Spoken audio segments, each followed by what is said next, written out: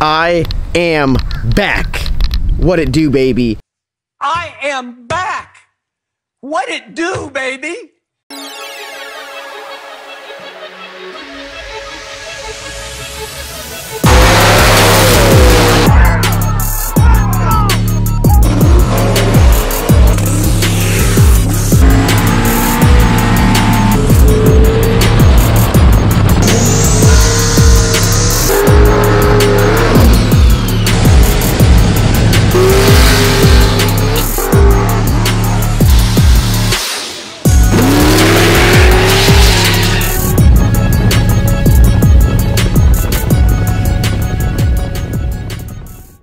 First day back at LS Nasty. We've been up north working, and it is great to be back. I'm terrified to walk in the shop right now. I'm terrified. I gotta take a step back. The shop, like most shops, has this like wild issue of just getting cluttered and dirty and tools lost and stuff everywhere and parts missing like you would not believe. It's wild, actually. And I'm so scared to walk in there because I know it's not like how I left it. Generally, Sundays are my days I come up to the shop when no one's around and I clean. Because I like to have a clean shop. Appearance is big for me. Appearance is big for me. I like to have all my trucks clean. I like to have my cars clean. Appearance. Life is about perception. Okay, this is what I've learned. Now, this is just my take on it. Life's about perception. So if people perceive that all your stuff is well put together and clean and nice, then they perceive that you are just like next level. If your stuff's like cruddy and dirty and falling apart, they just perceive that you're like, you just don't take care of your stuff. So my trailers always clean, the cars inside it always clean, the trucks always clean, unless I'm like, this is dirty. Mind you, I was up there working and I still went and washed my truck off, so it wasn't like, you should have seen how dirty it was. But life's all about perception. I'm big image guy. It means a lot. Now the shop itself hasn't really looked the cleanest because we've been doing some upgrades, putting a drop ceiling in, and it's been killing me. But I've done my best to try to organize it, and I've had a bunch of help. Matt, Logan, Wes, a bunch of people have really been help clean everything up. Oh no. Oh no. Are you guys ready? We'll just do like a live first look. Let's just see.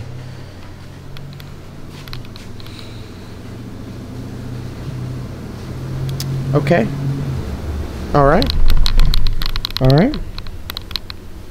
All this stuff here goes in the other room. It's all moved because of that. Phil's got one of his cars on one of our lifts. There's Phil's lift over there, which I think the car like Ben's working on. We got a big wheel car in here. This is new to me. Yeah. All right. Well. I would say not the worst, but not the best. Got all the stuff here. I was literally working on stuff when I got the call to leave, so I just dropped everything that I was doing and hit the road. So now that we're back for a little bit, we got a couple important things to talk to you guys about. One, we got the LS Nasty Experience giveaway coming up very soon, starting the 27th, so you guys are not going to want to miss that. An opportunity to ride in one of the race cars, come down here and hang out, go to a race, and just be part of the LS Nasty family. That's it. We got a whole new website design. Robert and the guys over at the trophy case absolutely knocked out of the park. We got all new merchandise. We are ready to rip. We are ready to go, and I am very, very, very, very excited about it. We're very close to wrapping up the Bad Apple.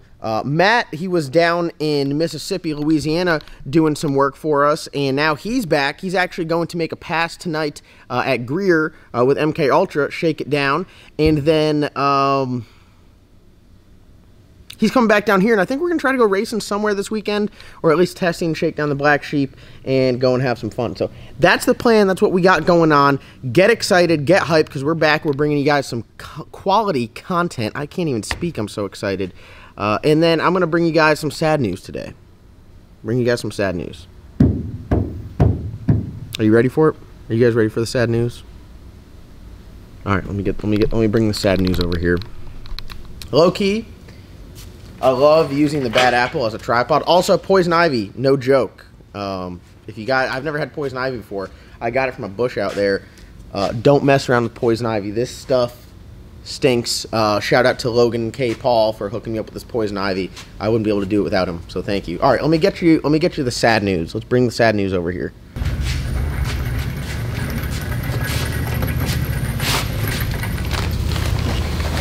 If you guys are avid viewers of the channel, you guys will know exactly what's under here.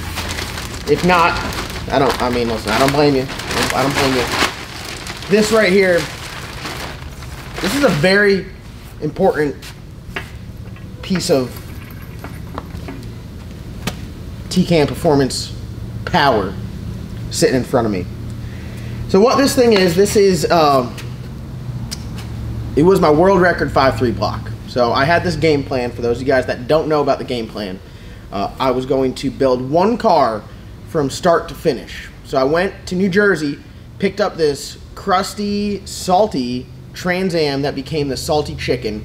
We ran it stock. It ran like 13/8, and I sat down, I made a video, and I was like, listen, I'm going to do a build series. It's going to take a while. I'm going to do a build series of no expense spared to me. Like, I was going to do everything that I could within my power and my budget to build the baddest Trans Am race car, no time car, from start to finish.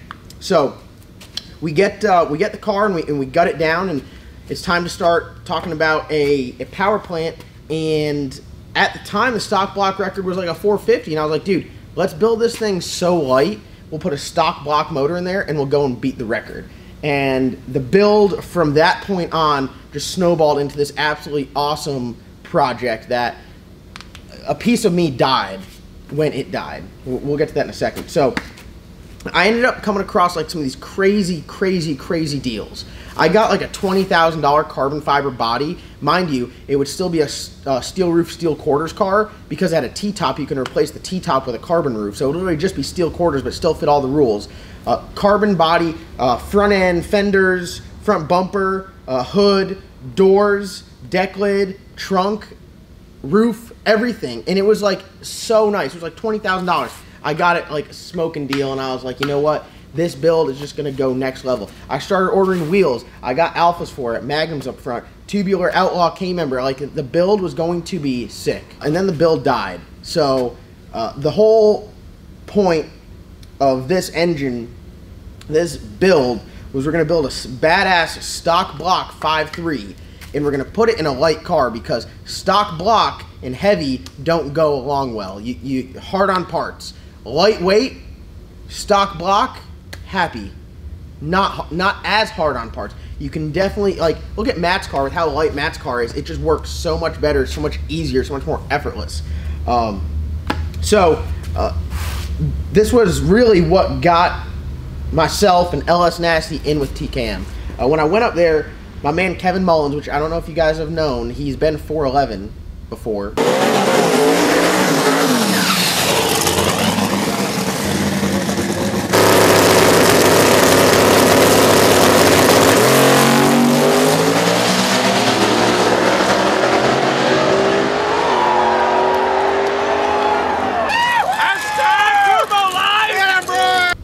And then he's been faster than that. But I just like to give Kevin hell and say he's been 411.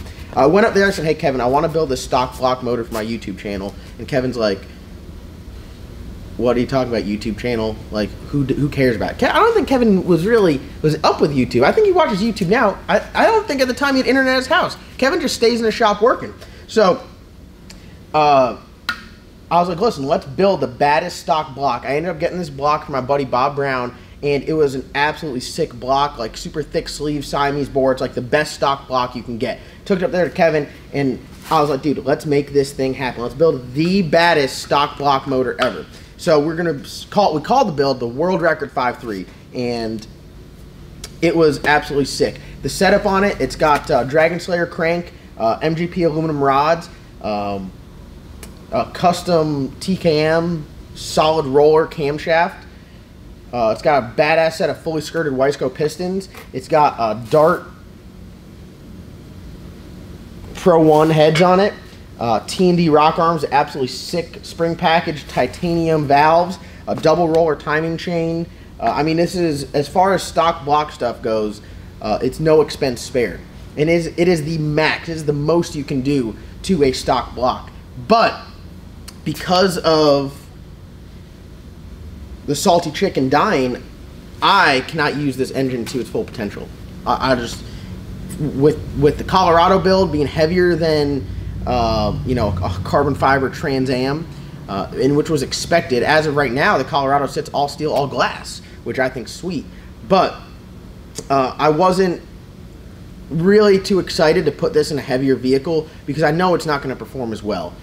We're talking about, you know, it could be, you know, where you're running 420s with this thing, you're running 450s with the Colorado, just because it's so much harder on parts to move that heavy weight. So made the decision, we're going to get rid of it. We're going to let go of, now that's what I'm saying with TCAM. This thing right here, this was my in with TCAM. This is what got myself and Kevin and all the guys and everyone here at LS Nasty and everyone at TCAM Performance working together. This build, you know, we put a couple videos out of it, did absolutely amazing view-wise, got a bunch of traffic to TKM, and not that saying we put TKM on the map by any means. Kevin did that by himself years and years and years ago. TKM has been a top dog in machine work, but I think to a lot of the guys, the LS guys, the guys that want a stock block, the guys that want a Black Sheep Stage 1 package, they want a Black Sheep Stage 2 package, they want a turnkey motor engine combo that they know is going to go 4s in the 8th in a 3,000-pound car. That, I feel like, is what we were able just to bring to you guys and say, like, hey, if you want to go racing and you want a 480 engine, turbo, ECU package, call TKM Performance and they can hook you up with the entire thing turnkey. Just find someone to put it in. So this build here, it means a lot to me, and it's very sad to see it go, but it's kind of one of those things where life is always going on, life's changing. You can have your set goal and your plan, but some things come up and they change, you know, where you're headed, and you just got to adapt and overcome, and that's what we're doing. So, you know, let's try to find the light. Let's try to find some good in this video. I know what you guys are saying, well, Johnny, you're going to put this in the Colorado. What are we going to do now? And that's what I was saying for a while. I was like, damn, you know, LS Nasty. That's all. I mean, we got a couple small block Ford nasty, but LS Nasty, I mean, that's what I know. I can tear one of these motors down and put them back together, you know, pretty quick. I feel pretty comfortable with it. It's easy to find parts. I love the LS. The LS is like my gravy train. My work trucks that work on storms have LS motors in them. The LS motor makes me money. They win races. They're badass. So what are we going to do? We're just going to build an extremely badass LS engine to go in the Colorado because it's heavy? No. We're starting big block nasty. Yep, I said it.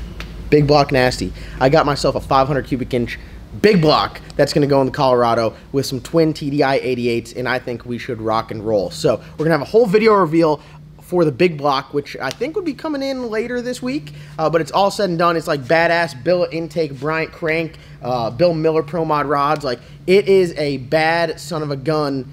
I've never owned a big block before. We got the 481X over there, which is like kind of a big block. It's like in that category where they kind of categorize it as a big block, but it's not a big block. It's kind of Hemi. It's kind of a big block. It's got all this weird stuff going on, but the Colorado is literally going to be the workhorse of the channel. 500-inch big block, twin 88s, 2-speed 400, 9-inch rear, badass chassis. I'm excited. So, slight change of plans in what we were doing. I know everyone in the comment section is going to be like, damn, dude, can't you just finish one build? Well, I'm like, bro, I'm trying. Like, I'm trying my best. Is that not good enough for you? Why don't you come here and finish them for me if it's so easy? If it's just as easy as typing in there, why don't you just finish something? Why don't you come here and do it? So, that's what we got going on. Absolutely badass engine here, and unfortunately you guys weren't able to see it in action, but it's going to a good home, I know, and it'll be fast, very fast somewhere else. So thank you guys so much for watching. There's your update. Exciting news, big block nasty. All you guys out there with big blocks, it's time. Big block nasty is a thing, and we're gonna have some big block nasty merch coming out. We already got small block Ford nasty merch. We got LS nasty merch, and Small Tire Outlaws merchandise is gonna be coming soon as we're putting on that $20,000 race October 22nd, 23rd at Thunder Valley. So if you come on Small Tires, you can get your ass whooped because I'm gonna win that race. I'm just saying. So thank you guys so much for watching. Comment, like, subscribe. Be sure to check out tomorrow's video. We got a bunch of action-packed stuff coming for you.